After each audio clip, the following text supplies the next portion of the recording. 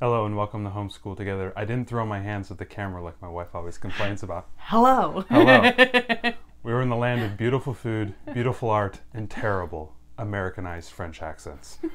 This week we were in France doing our around the world journey with Torchlight and Build Your Library. We had a great week. We saw the sights, we did all the things. Yeah, I think it was about a week and a half. Yeah. We had a couple main focuses this round. We always try to focus on 2 or 3 main things since we are working with a kindergartner. So this week we focused on artists. So Monet, Degas. We looked at lots of pictures of the Louvre, talked about Mona Lisa and the other works of art at the Musée d'Orsay. So we did a lot about artists, and then we focused a lot on Paris because there's a lot of great things to look at, and our daughter is just fascinated with the City of Lights. So. Absolutely, yeah. We, one of the fun things that she's been getting into lately is Google Maps. She thinks it's the most amazing app on the planet. So I gave her Google Maps, really, and she was going on little tours around France and stuff like that. It was really, really fun. It's a nice little addition. So, get into the books? Yeah. All right, here's our book review for France. So, Greetings from Somewhere, The Mystery of the Stolen Painting. This is the Torchlight book selection. This is part of the Greetings from Somewhere series. So if you're working through Torchlight, you've already read a bunch of these. These don't need to be read in order. Sometimes they make reference to a previous adventure that they had, but otherwise, no. These are terrific books. Lots of great pictures, not too long. You can read them in one, 30-minute sitting? Yeah, about 30, 40 minutes sitting. So if you can break it up over, 2 sittings if you have to, or if you have a focused kid who can sit there. We read this in one sitting. Our daughter loves these books. Yeah, if some of you still have sunshine, you can sit outside. Might be a great read. We're getting the rain in the Seattle area, so this was really good. You liked it? Yeah, absolutely. This was fantastic. All right, so always good. The next one is Lelena de Monet's Garden. Yeah, Lelena de Monet's Garden is a recommendation from Build Your Library. I believe it's recommended in the new version. If not, it's from the older version. I had the older one before the 2020 update, so sometimes I get confused. This is a fictional story of a girl who goes with her neighbor, her older neighbor, that was a little strange, to visit Monet's house in Giverny. That's probably pronounced poorly, I'm sorry. And don't apologize. They talk all about Monet and his life and his art. That was really good. I felt overall the book was a little bit drier. My daughter didn't latch on to this one. I think that next go around, I did buy the book for this term, and I think next go around I probably will skip it. So if you want to get it and you want to read about parts, you could maybe just skip to the point where they actually visit his house and things. But beautiful artwork though. Yeah, there's great artwork in it. It might be good to check out from the library. I wouldn't buy this book because I just think it was a little bit dated and dry. My daughter didn't love it, but that's not to say that your children won't. Well, and France is known for food, so let's bring the resident Italian in for Giada De Laurentiis. So this is a series by Giada. Giada didn't write it; it's written by somebody else. But it's these recipe for adventure, and there's several of them. There's New Orleans and Naples, and this one is Paris, and it's about a couple of kids that get magically transported to Paris from their great aunt Zia's cooking.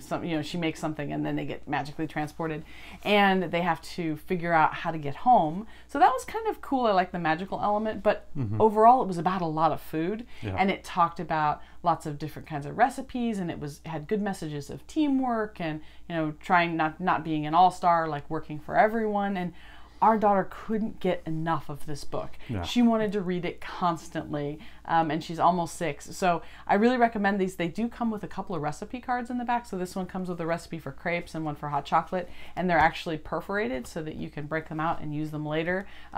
So I'm really excited. We have the one for Naples, so when we go to Italy, we're going to read this series again. I think there may only be like 5 or 6 books in this series, but our daughter absolutely loved it. So if you're a foodie family too, you might check out Recipe for Adventure books. Absolutely. It's a very cute story.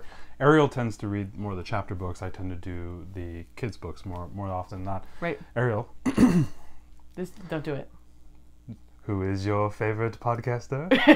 Your favorite French snail? Is it me? Escargot. Yes, so we have Escargot, and we have Escargot 2. A book for Escargot. These are the cutest freaking books that we've ever seen. Get these. If your library doesn't have it, buy one of these. I like this one more. He liked this one more. It doesn't matter. Yeah. It's about a cheeky French snail. It's a perfect definition for him too. He's cheeky, and he goes through the book talking to the reader. Yeah, it's a fourth wall. So I love books that break the fourth wall and allow the reader to kind of come back to. You see this on a lot of YouTube videos with, we've recommended Katie's Classroom and things of that nature in the past.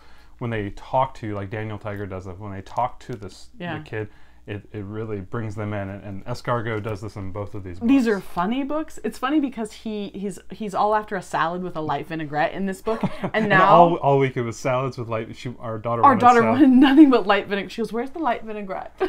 We'd be like, "Okay, well, we can get you a vinaigrette." And she goes, I go, "Don't you want a ranch? You love ranch." She's like, "No, mommy, a light vinaigrette. No carrots." No carrots. She loves carrots, yeah. So these are so cute. You must check out one of these books. We highly recommend them. I go with this one. I like this one better. I mean, either one if your library has it, or pick one up and buy it. We'll put links in the show notes. These are great. These were my favorite. These were everything for me. We read these, I don't know, 4 times or something. These have rapidly become one of our favorite books in this whole journey. Yeah, I love this. I think we may pick up one or both of these books personally because they're so good. Yeah, it's so cute. They're so good. Madame Martine. This is really cute. This is about an old woman, and she has the same routine every day, and she's kind of like set in her ways, and then she gets a little dog who's a stray, comes to her, and then they start going on adventures throughout Paris. Mm-hmm. And so every day they do something new, and it's about breaking out of your comfort zone and doing new things and exploring. It had good messages and had all these great sights from Paris, and I just really like this book. A great way to pair kind of the famous monuments and famous locations as you go around with her. Yeah, right. It was great. Absolutely. We really liked it. So going back with our painters, we did a little Monet. This time we're doing Degas. This was really cute. So this is Degas and the little, I think this is the Little Dancer. Yeah. That's the title. So this is the story of the famous sculpture in the Louvre, the Little Dancer.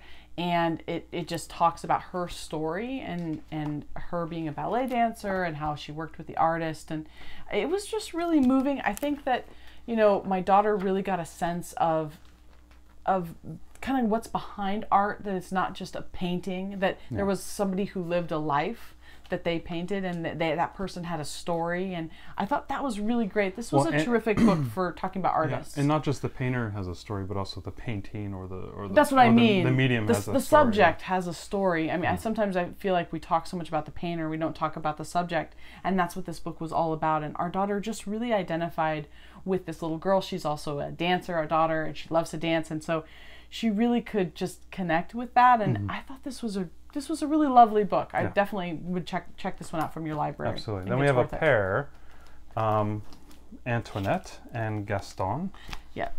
So it was funny. I read Antoinette, he read Gaston. So I liked Gaston. Basically, it's the story of swapped at birth. So basically, a woman, the poodle. There's a French bulldog and a poodle, and one of the puppy litter is switched. One of the babies is switched, and Gaston. They meet at a park and they realize that that's not my mom, that's my mom, and they get swapped. But the thing is, Gaston was trained to be a poodle, and they have certain characteristics and mannerisms. And then when he goes and lives with the bulldogs, his real mom and his real brothers and sisters, he could not fit in, and vice versa. The poodle that was in the bulldog family was in the poodle household, and he was like a terror and crazy, and they didn't like him, and so then they end up switching back. So it's really, really thoughtful story, and I think this is a story from Gaston's point of view, and this is the story from Antoinette's right. So it's the two different point of views. They're both really great books. Yeah. So either one that you can get, I think they've got just really great illustrations. Yeah, really fun. Our daughter really liked these and spoke to her, so I think these are highly recommended. Yes, especially since now she's kind of in like a quasi kindergarten, fundergarten type of thing, and so she's with a lot of kids that are everyone's different. Everyone's different. I like that. It was a nice story to kind of introduce at this time frame. All right. Madeline. Yeah, Madeline's a classic. Yeah. I wasn't sure, the story itself, it's a classic story, but it goes through, if you can turn through the pages, it goes through so many classic Parisian landmarks. Yeah. So, it starts with all the girls the classic Parisian orphanage. It's actually a girls' school. Girls' school. But they end up going through different scenes of Paris, and so we were able to talk about the different landmarks through it. And this was one of our daughter's favorite books when she was in preschool, so we felt like we really we couldn't skip Madeline. Yeah, it's one that we owned. We did, I think, for Torchlight. I think it was actually maybe Blossom and Roots, early years. But anyways, it was one of our daughter's favorite preschool books, and she was like, "Wait a minute, Paris, that's where Madeline is." So we went ahead and checked it out. It's a classic. So going back to, I think a couple episodes ago, we talked about maybe bringing in a lot more of the tabletop kind of coffee table books that have beautiful pictures and stuff. And we have been to Europe. We did a nice stint in France, and before we went, and we've been collecting books ourselves. So these are off our own shelf that we have. So we would recommend get something of like big coffee table books that have great pictures that your kids can dive into. These are the type of books that our kids look at while we're doing big read-alouds. Yeah. They look through all the pictures and just absorb it. You can get anything like this from the library, get it on either an artist or like these are on a museum. Either way, I think it's a great thing for kids to just kind of absorb. We don't need to read these books, but then if your child does get interested in something, and our child did point out several times, well, what's this about? We could read the caption. This is about exposure after all, this whole around the world journey. Well, so we like including these big coffee table and especially with this, with the Louvre and Musée d'Orsay, it was a nice pairing when we were doing videos and learning about the famous painters. You can dig into these coffee table books and actually pull up real images. Just a different type of, I could do it on Google Maps, Google in 5 seconds on images, but being able to thumb through something was just very nice. There's something about physical books that's just different. So next we did a lot of movies. There's a lot of good French. We started with the classic. Beauty and the Beast. Should have won Best Picture. 1991.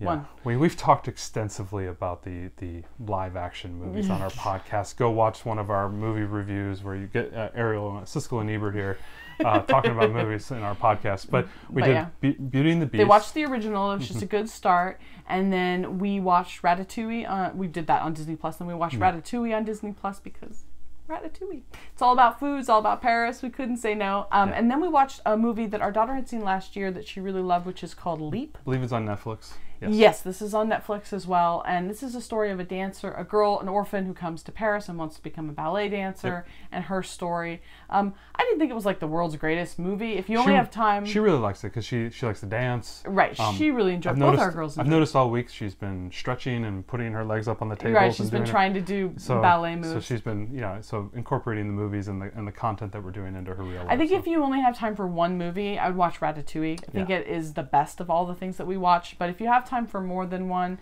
Leap was really good too. And we enjoyed it. So going from Ratatouille straight into the kitchen, because we love food. We do. And we weren't sick this time, so we got to eat. We could taste like the food. Last time. First thing we did is I made baguettes with the girls. If you want to go look at it, it's on our Instagram feed. It's on Instagram. Have you posted the atrocity yet? I don't know that I did, but I'll post it. She's the bread expert. You know what? They didn't look great, but they tasted delicious. They tasted delicious. And our kids made them themselves. I want to stress that it tasted delicious. Maybe wasn't winning any beauty contests. We cut them. Well, we had them with some butter, and then we cut them in half, and we made a bunch of sandwiches with ham and brie. Yeah, so we kind of did a little bit of. We got kind of in essence 2 meals out of one. We made the baguettes, and then we kind of had like a French Parisian cafe, dinner. It was really kind of cool. That was really it was fun. And then we also with the light vinaigrette. With the light vinaigrette with salad. On the salad. Next thing we did, because why not? Nutella crepes. Yeah, we had to make crepes. I mean, you have to make crepes. Crepes are really easy, and if you haven't made crepes before and they're intimidating to you because you think you need to either buy a special crepe pan or you need to take your skillet and turn it upside down, you don't need to do that. Don't do that. Just get a big enough flat bottom skillet that you have enough space, because you can, and just don't pour so much crepe that it's going to go all the way to the edge. Pour a little bit, and then just take your skillet and swirl it a little bit with your hand. This is the movement. We're kind of getting... Just swirl it a bit. Are you trying to be Babish now or something? If you do that, then you can make a nice thin crepe in a regular pan. You just don't want something that's got shape to it, like a skillet that's got shape. You really want like a flat bottom, like maybe a skillet fryer. That's what we use. It's just a regular non-stick. And making crepe batter, you also don't need to use a food processor or a blender. Just whisk it really well so there's no lumps. It's like a thin pancake. They're super easy to make. Don't be intimidated by crepes, please, and don't do anything weird with your pans. Just use a regular one. It's fine. Absolutely. For kids, it's fine. And stuffing is only Nutella, so... And bananas. And bananas as well. So I mean, if you want, or just Nutella. Just Nutella. So we did that, but the girls really enjoyed the cooking. That was about the extent of what we did in the kitchen.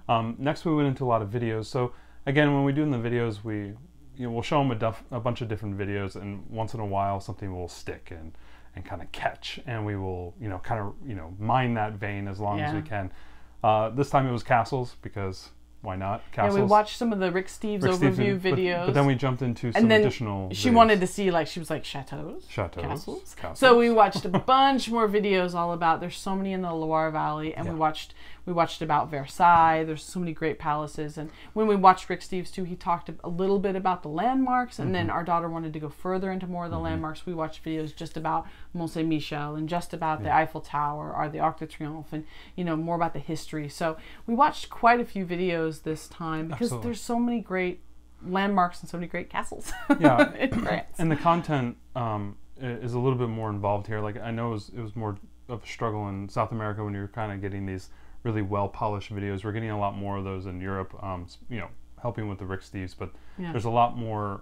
There's a lot of content there. There's a lot of content here, and so you'll basically have your pick of the litter here. To pick the quality of the video. So we had a really good time there. So that was France. A little bit of it. We didn't go 2 weeks. We didn't go 1 week. We went like a week and a half, because it cannot be contained in 1 week. But now we go to Deutschland. Yes. Wir gehen nach Deutschland. I studied French for 5 years. Matt studied German for 5 years. I didn't study German for 4 years, twice. I struggled through German as a requirement for my physics degree. I just want to say, when we did our 4 weeks in Europe before we had kids, it was like our last hurrah.